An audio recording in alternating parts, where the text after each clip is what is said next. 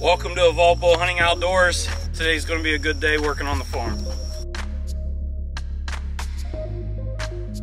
We've got the Big Beasty planted.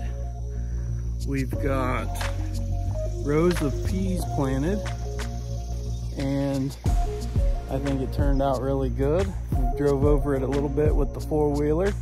Supposed to get some rain this afternoon and into tomorrow. So she is looking amazing. The food plot really is looking amazing. We were able to get a tractor this year with a tiller on the back of it and turned over some plow down clover. Since we got it turned over, we gave the food plot a head start that it asked for, which would be green manure, because the brassica loves to have nitrogen to start. So we get this rain today, which you kind of see here, looks like it's getting ready to come.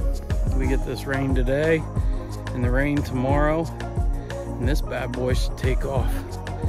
Well, we're gonna start fencing it in now with this HotZone fence and get it all covered up.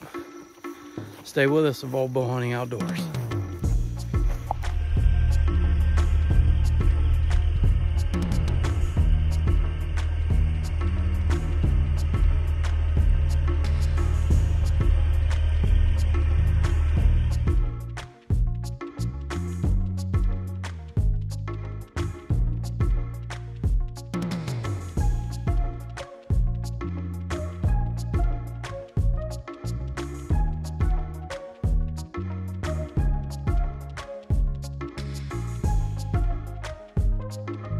It is July 28th. Supposed to get some rain later today.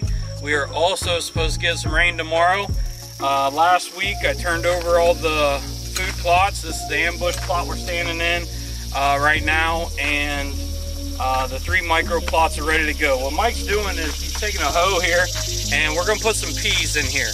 We actually got a HotZone fence this year, so we're gonna fence this off in a square area.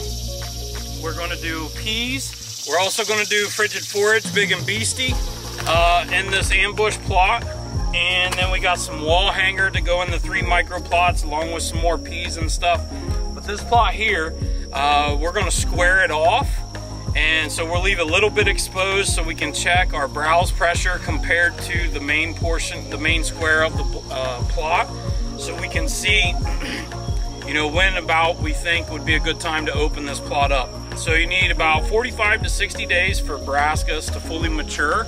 Like I said, it is July 28th. So by the end of September, which would be the start of Ohio's season, archery season, it should be fully matured.